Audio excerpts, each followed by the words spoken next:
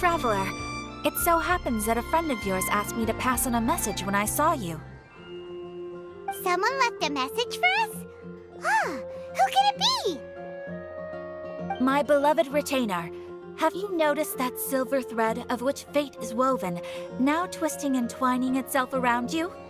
The Aug der Verurteilung does Großen Kaleido-Phantasmus will be watching you.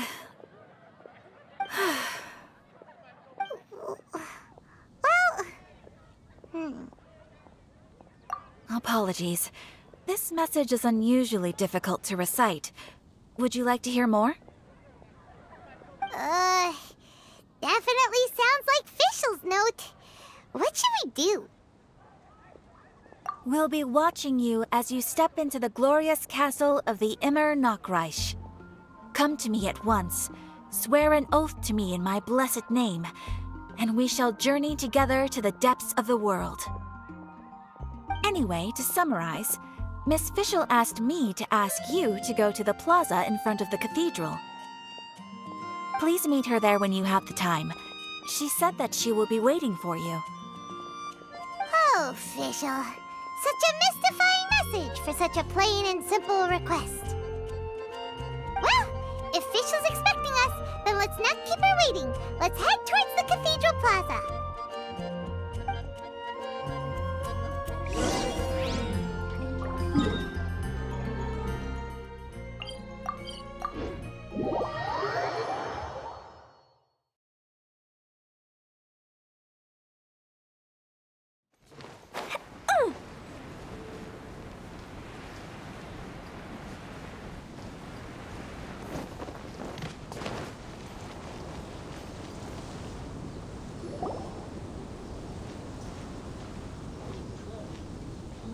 She is! And Mona, too! Ah! Welcome, welcome, most loyal attendants of the Prinzessin.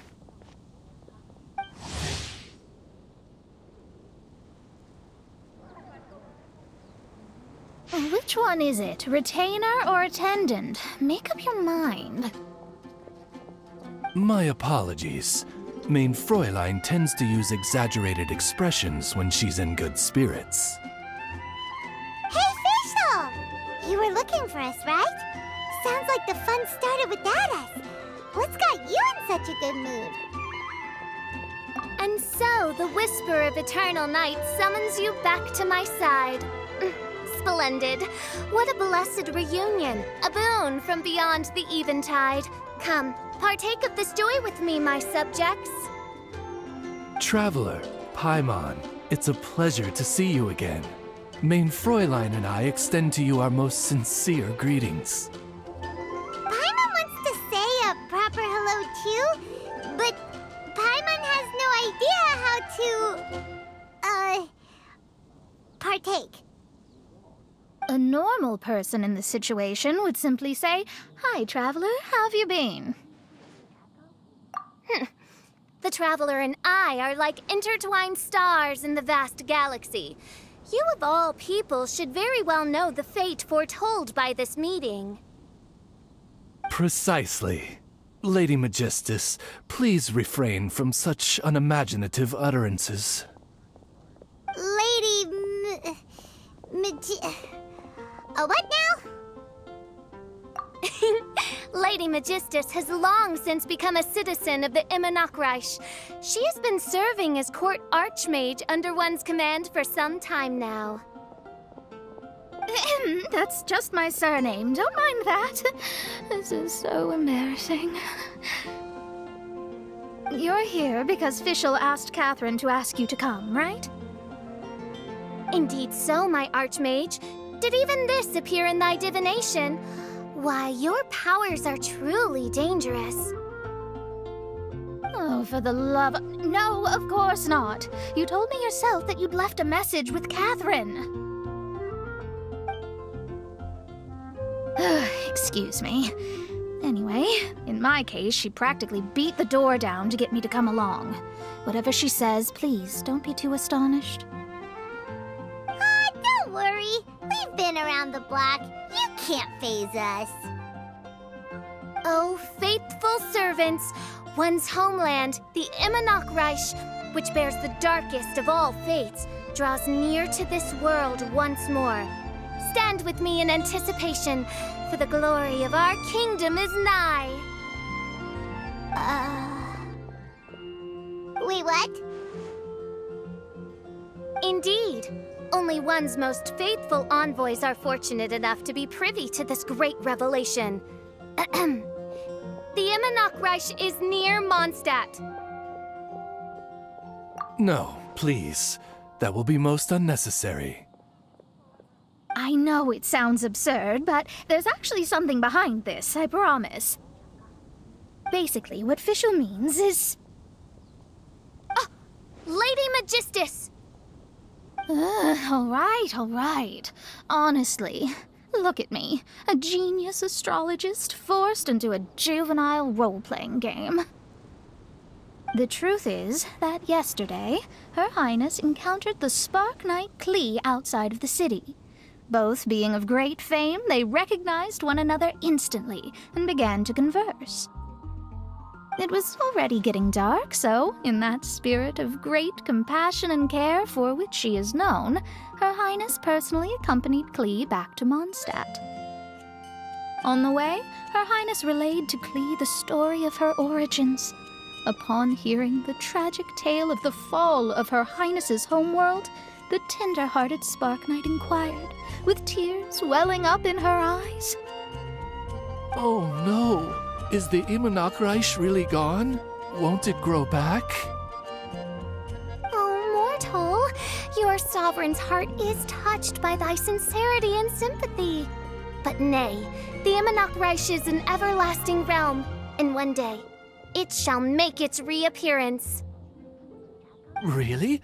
So how do we make your homeland grow back again? Oh, please tell me. Please, please. Since you inquire so earnestly, give unto me a tranquil haven. Promise me eternal admiration. Lend me both time and wind, and one shall revive one's homeworld. Could you cut the reenactment and just get to the point? In short, Klee gave Fischl an island to serve as the promised land where the Immernoch-Reich will appear. I didn't believe it either at first, but then I saw this letter.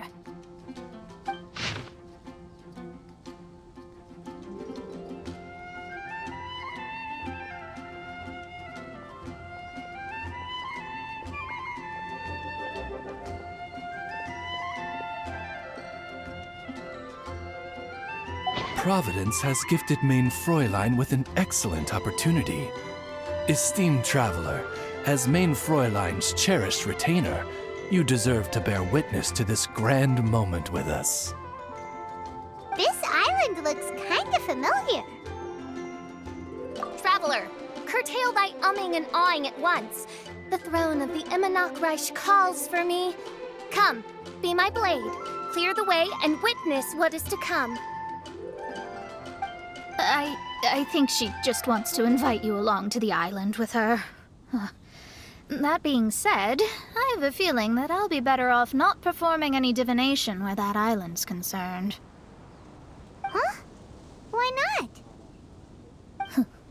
Klee is involved in this, which means her mother is probably involved, which means that old hag is involved.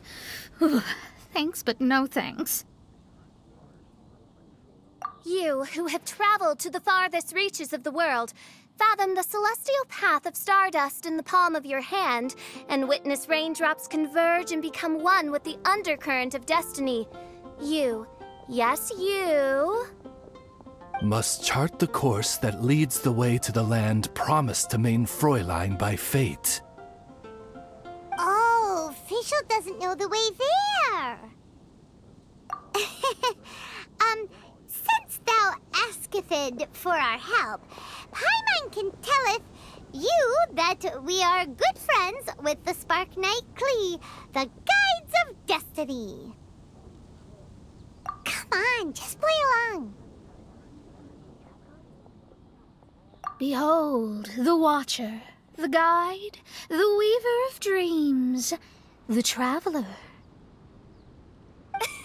Oh, excellent, most excellent.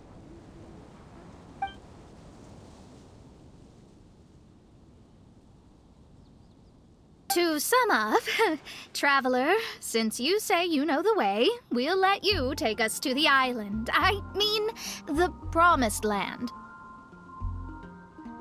Oh, good, fine, done. Right now, Lady Magistus needs to go home to pack her things and catch up on some sleep. Your Highness, your other distinguished selves, let's meet at the city gate at 9 o'clock tomorrow morning. Very well. Then it is settled. One blesses you with an undisturbed slumber, Lady Magistus. You too, traveler. Main Fräulein means to say, good night. See you all tomorrow. About darn time! Good night!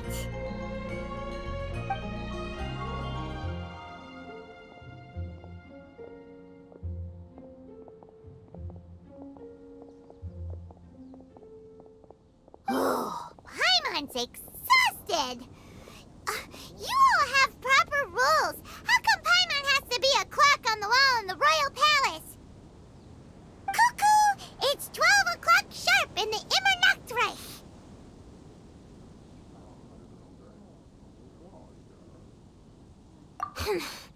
Anyway, since those islands are a pretty mind-blowing place, why don't we get some people with mind-boggling ideas to help us out? Kaya's mind works in mysterious ways, but no one in Mondstadt has ideas that boggle the mind quite like a certain somebody who's definitely going to be in the tavern at this hour. Come on, let's go rope him into helping us.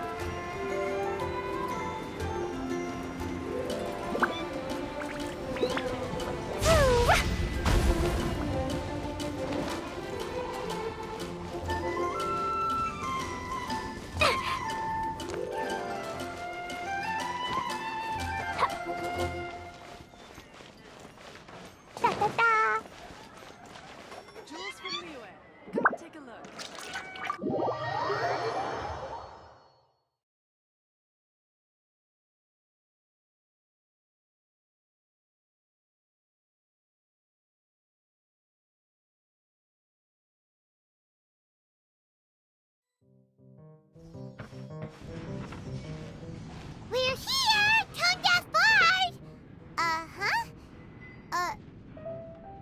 What are they doing in Mondstadt? Well, look at that! You're really here. Come on, take a seat and join our delightful conversation. Wow, Traveler Paimon! Speak of the devil, we were literally just talking about you. Truly a curious coincidence. Kazuha? Shinyan? What are you doing here in a Mondstadt tavern? And how'd you end up having to share a table with the tone-deaf bard? Tone-deaf bard? Now that's a fun stage name. It seems like you're a pretty well-known singer, fella. Though sadly not a rock and roll singer, or we could perform a duet. So, you all know each other. My newfound friends are my old friends' friends from afar. How fantastic. Oh, this is a rare opportunity indeed. Oh, we should form a poetry club and call it, the Free Poet Society, or something like that. Yeah, I felt like getting out and finding some new inspiration for my songwriting. Kazuha felt like going on a trip too, so we figured we'd travel together. Last month, Beto held a big booze-filled party called the Drink Till You Sink Championship, and she put me in charge of the music. And that's where I met Kazuha. Although Xinyan can come across as unruly at times, her musical understanding is highly nuanced and original. Safe to say, our shared appreciation for music struck a chord in us both. Oh, you can say that again. In Kazuha's hands, even a leaf becomes an instrument. That makes him an expert among my friends. Starting from Liyue, we passed through Stone Gate and kept going till we came into Mondstadt. Then along the way, we saw this really awesome manor. It was something else. Oh yeah, we know the one. Our friend owns that place. Really? Y'all sure have a lot of friends. Well, whoever it is that lives in that fine place must be really loving life, huh? Guess so. Similar souls tend to attract each other. Traveler in Paimon, you must have exceptional taste, just like that friend of yours. Wow, you're too nice! Unlike some people who only ever seem to poke fun at Paimon. Ahem. By the way, do you know anything about the Iridescence tour? It's supposed to be huge. Rumor has it that all 7 nations of Teyvat are gonna be involved. Well, so far it's mostly just empty promises. Anyway, it's supposed to be a music festival. The organizer really did a number on me last time. They canceled on me. But I hear that they're still active. I'd love to give the festival another shot, but wouldn't you know it, the plans fell through again. How can they mess up this bad twice in a row? Music is all about inspiration. Maybe the organizers canceled the show because theirs dried up. But fear not, weary travelers, for your journey was not in vain. It has, after all, brought you here, to me, to the Temple of Music. Your Temple of Music must have more than just good tunes. You're a bard, ain't ya? A song's gotta have a good story or it doesn't make the cut, right? Exactly. You understand the meaning of being a bard so well.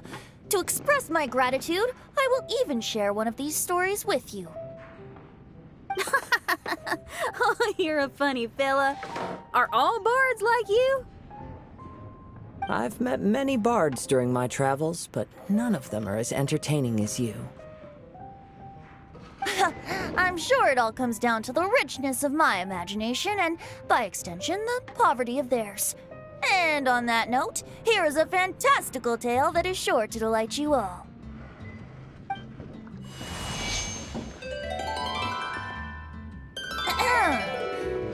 Legends tell of an emerald isle in the middle of the ocean. There, the Dodo King and his people live a blissful existence. When a Dodoko is born, it dives into the water. Some learn to swim. Others are carried away by the waves, all the way to Mondstadt, where they befriend the children there.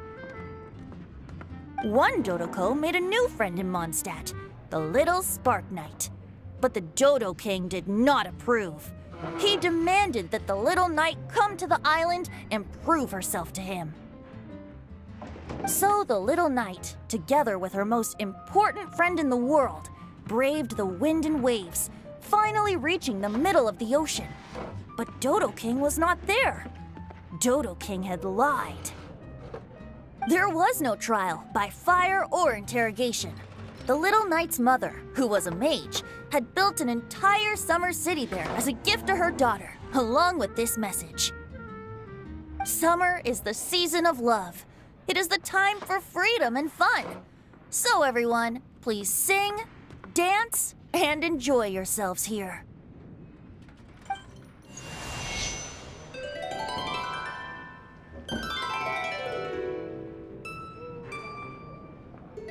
The end.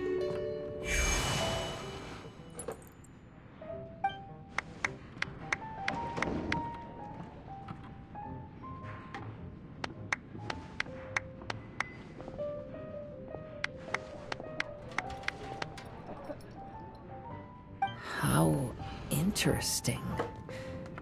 I now have the urge to visit that island myself. This is the thing about traveling. You can't plan ahead. Better to leave when the mood takes you and go where the heart leads. I'm glad you liked it. Well, there's wine on the table, and I have stories to tell. Seems like fate is feeling kind today. Here's to music. Come on, traveler. Don't worry, if you don't like wine, there's juice as well. In that case, I'll have a glass of juice. This one. I like the color.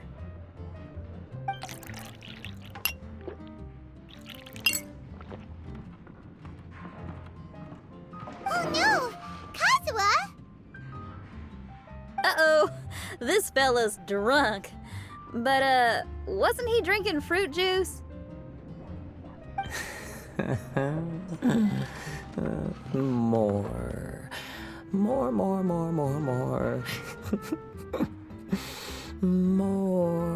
More, please.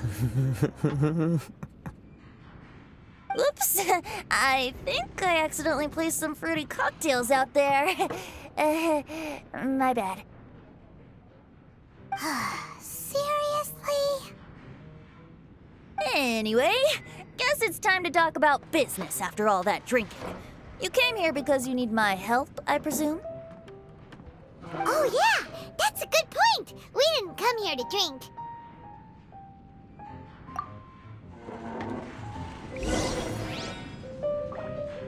What would you like?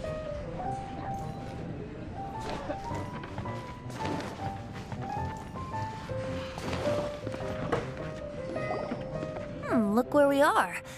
Yup, I can sense that you're about to tell me something very interesting.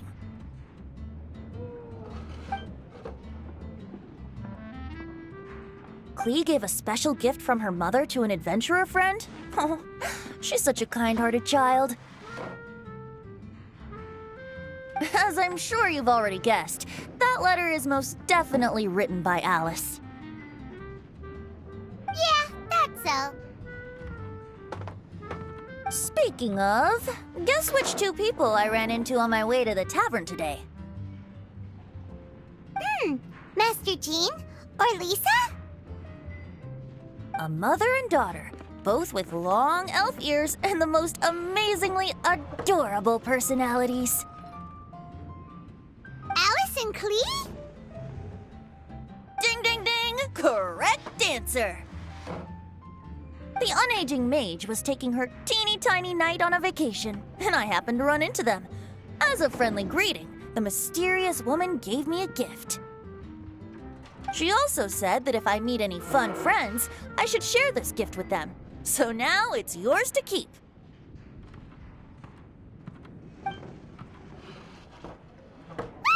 It's a bomb! Minus the fuse, so don't worry, it's not going to explode. Come on, take it. This way we can talk to each other just like this, even when we're apart. It's called a Dodo communication device, and it allows people to stay in touch over vast distances. However, you can't just use it anytime you want, and there's also a limit on the number of times you can use it. That's why it's currently only available to a certain select few. I heard that the inspiration for this comes from another world. Alice is always full of surprises. She and Klee asked me to tell you. Please take this with you when you depart for the island. No, wait, the Promised Land with your friends. And have fun! Don't worry about how to get there. The organizers of this vacation have made arrangements. Turn right after you exit the city gates, and you'll see something that will make you very happy. Sounds like the two of you are in cahoots over this. Of course not. Is that really the sort of person you think I am? Traveler, you're my friend. And as your friend, I just want to give you something that'll make you happy. How can you think this of me? Fair enough. The tone-deaf guard does like to joke around, but he's still one of our best friends. Besides, a vacation sounds great! Actually, Kazuha and Shinyan seemed pretty interested in coming on this trip too. Let's ask them if they want to join us.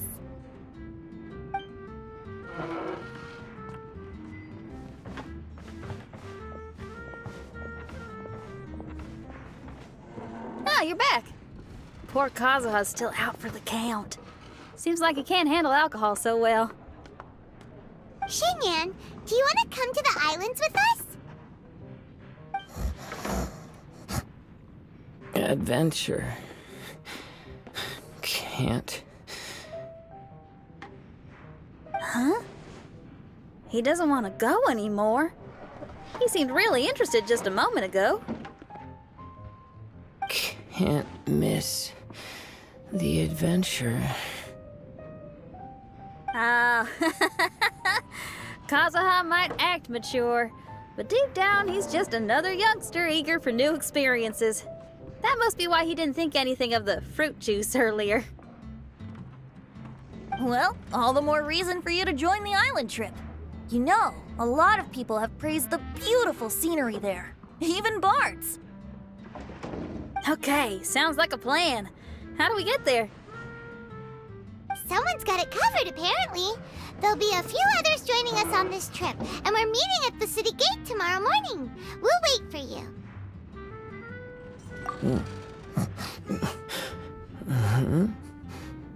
Traveler? Oh, yeah. They don't know official yet, do they? Okay, so here's the deal. There's a princess from a faraway land and her retinue, who are also coming on this trip. Huh? Paimon, don't get me wrong. I'm just asking to make sure. But from the way you're plugging this trip so hard, did the Iridescence Tour folks put you up to this? After all, canceling the Iridescence Tour after people already made the trip, that's kind of the same thing as tricking people into going traveling, ain't it? Ugh! Why won't anyone believe Paimon? Don't worry about that for now. You'll all have the chance to get acquainted with each other tomorrow morning. Whether you're a princess, a retainer, a talking raven, a samurai, or a musician, you're all VIP guests of the island on your summer vacation. And that's what counts, right? I'm sure looking forward to it. I'll have to pass. I have some work to take care of. You serious? The tone-deaf bard actually has plans to do some work? I promised a young lady with cat ears and a cattail that I'd sing at her tavern to boost business and beat the competition. Ah, yes, the competition being this place, which has six-fingered Jose. Aren't you allergic to cats? Yup, I can always sing on their roof. She told me that as long as their sales surpass their competitor, there's a whole month's worth of wine in it for me. Oh, what a fine employment opportunity, virtually tailor-made for me. So have fun, and don't worry about me. I feel like this summer is going to be a very interesting one. That's better.